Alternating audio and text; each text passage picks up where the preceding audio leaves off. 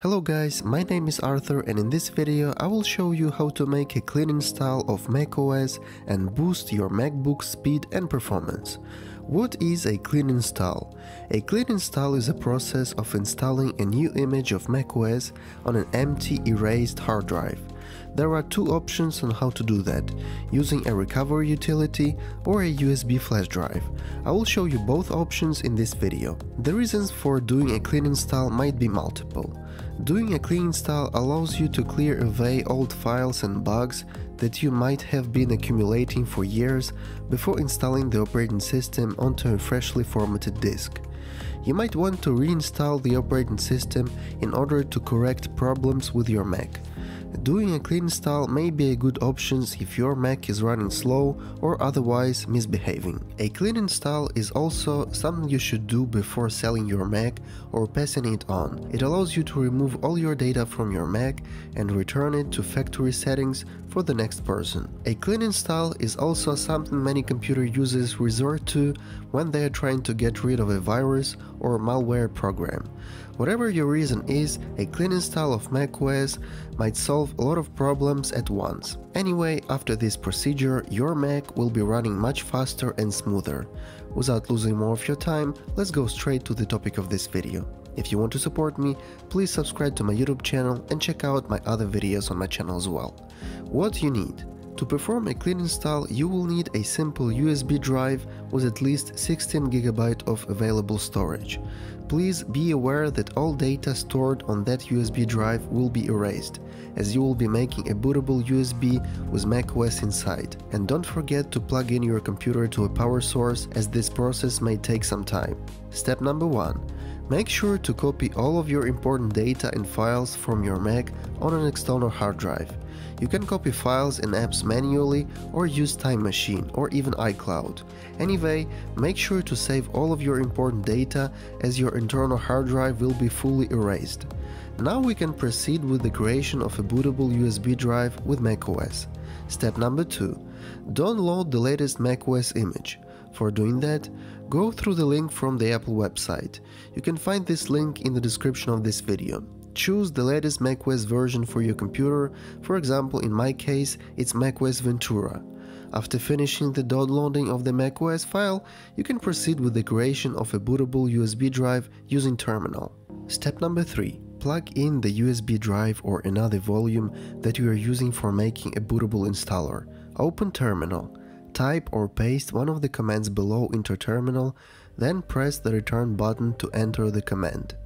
Depending on which macOS you downloaded, enter one of the following commands in Terminal as instructed above.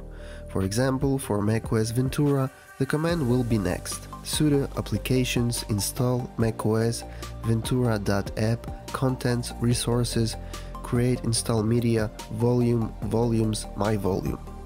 Each command assumes that the installer is in your applications folder, and MyVolume is the name of the USB flash drive or other volume that you are using. If the volume has a different name, replace MyVolume in the command with the name of your flash drive. In my case, SP_16GB. This is the name of my USB drive. I will leave in the description of this video all commands for all recent macOS versions. When prompted, type your administrator password. Terminal doesn't show any characters as you type the password. Don't worry, it's okay. Then just press return. When prompted, type Y to confirm that you want to erase the volume. Then press return.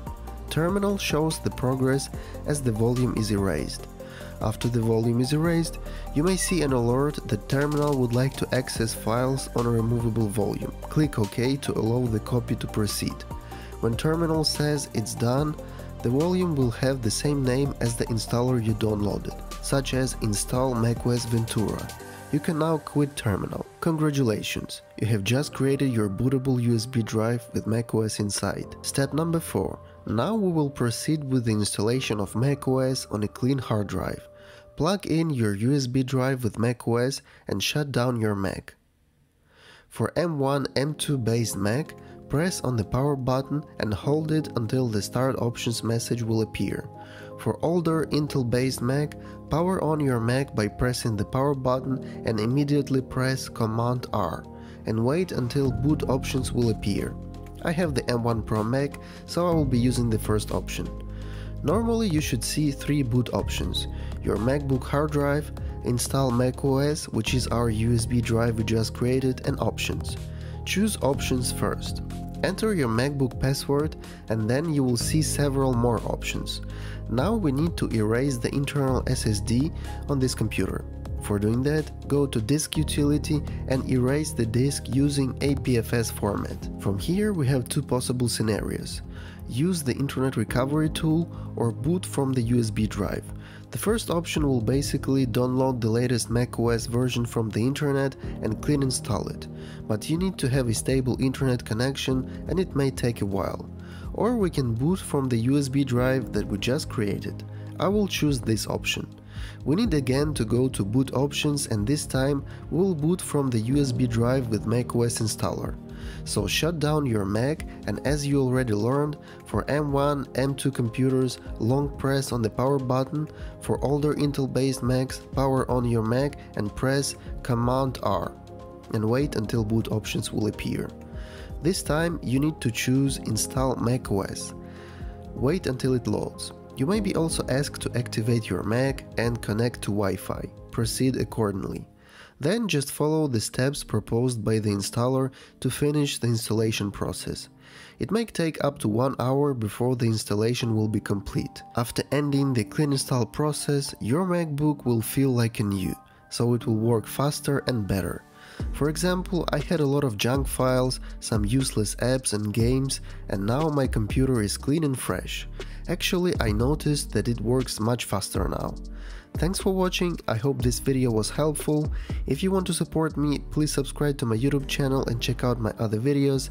Thanks for watching and see you next time on YouTube. Bye bye.